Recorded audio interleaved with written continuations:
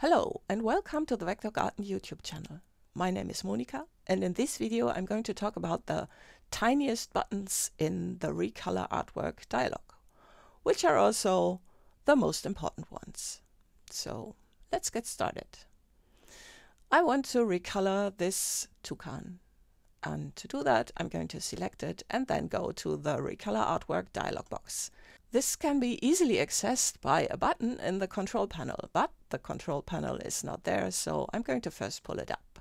I'm going to Window, Control, and there we have the button. It's already tiny, so let's get onto it. And then we have the first dialog box, which is more about changing color intuitively, but we want the precise option, so I'm going to Advanced. And now we have all the options to control the color. I want to reduce the color of this, so what I could do is get into this menu and just select the number of colors I want to have. But in this case, I've already prepared two colors, two swatches in a swatches group. And I can also just click on it, and then it gets applied. But what you see here, the group has only two swatches, and there we have three colors, and it's actually some more because we have all these tints in it. But what we are seeing is that black doesn't go away. Now this is something that is an option that you have to set, and the options are in a very tiny button, which is this one here, and the first important option that we have in this dialog. You should set up this first thing you do when opening the dialog box, because in there you said if you want to preserve white and black and grays. White and black is always checked by default. So if you want to change black as well, you have to uncheck it here. But it's okay, I don't want to change it. You also see this reflected in these arrows, which show what current color is changed into which new color. So this is in here. Now, what has been applied here automatically can be inspected if we get into Edit. And there you see it. We have these two colors. But there are all these tints, and those reflect a contrast that has been in the original image. And there we had all these different colors, and Illustrator tries to at least keep that contrast and keep it active in these two colors. Now, how does it achieve that? And to check that out, I'm just going to OK, and then we inspect this. This is a live paint group, so in order to inspect it, I have to use the live paint selection tool, which is in the advanced tool panel. So let's first go to the advanced tool panel in Window, Toolbars, Advanced. So there we have it, and there is the live paint selection tool, and I'm just going to select this one. And then let's go into the color panel, and there you see it, it's a tint. So we have the swatches in here, and there you see these two are global swatches, and then Illustrator makes a tint from that in order to achieve that contrast.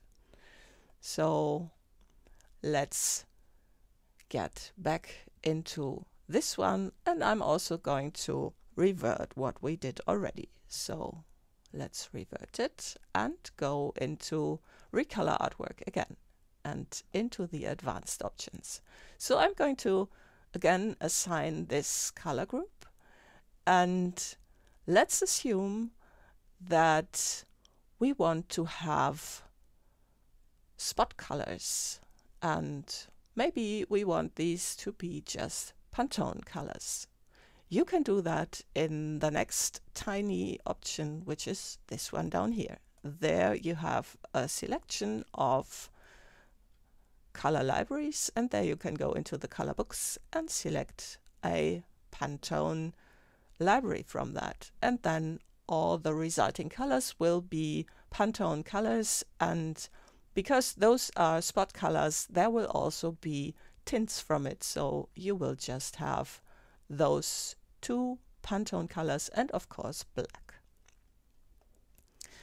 I'm not going to do that because the next thing I want to do is control how we could get rid of the tints. So let's suppose we want all the resulting colors to be exactly the same, no tints. So then you have to get into the tiniest option in this dialog box, which is to the right of this new color. There we have the tiny arrow, and when you click on that, what you see is how Illustrator controls those tints, and you can set that to exact, and then there won't be any tints anymore. And when I click that off, you see that reflected in the preview. So let's open that again. There's also this tiny option of apply to all, and then it gets applied to all, but you can have them differently. So you can say, no, you don't want to apply them to all, and you can set this one to preserve the tints and the other one to be exact. Now there's also another option, which is preserve spot colors. And that option makes the tints to be in the result. So you can turn that off, and then you get these two as well. And when you turn on these, like let's say we have tints and shades, and then other colors get introduced in this. And let's check out the result. So like this, and then we can get to the Live Pen selection tool again and select this color, and there you see we have some black in the result to get some shading into this.